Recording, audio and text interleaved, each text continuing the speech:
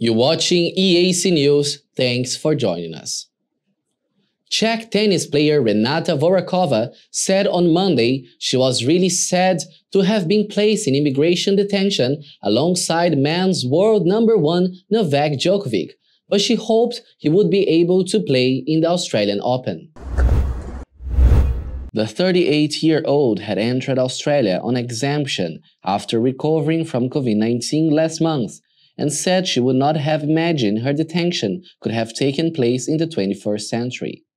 Despite having already played in a tournament in Melbourne, she was detained last Thursday and placed in quarantine in the same hotel as Djokovic.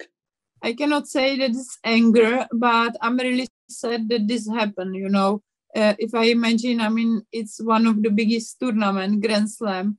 I prepared and you go there and then these things happen. You can't even imagine that it's possible in...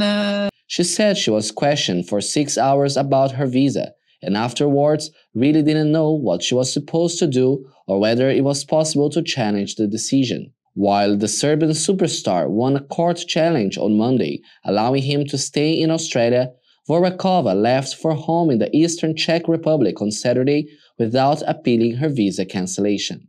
Well, with me was a little bit different, I think, than in Novak's case. Because I really didn't know after questioning what I supposed to do, what are my rights, And there was with me people from Tennis Australia, the lawyers, which were helping me in this case, and they didn't appeal for court. So I didn't know actually that I could do it or what are the possibilities or how I do it.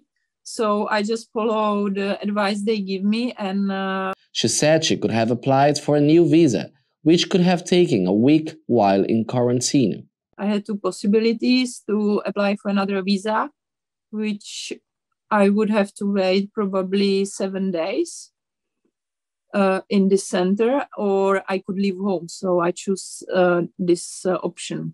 Hopefully he can play because that's what we went there for, to play tennis and not to be part of any, inside games.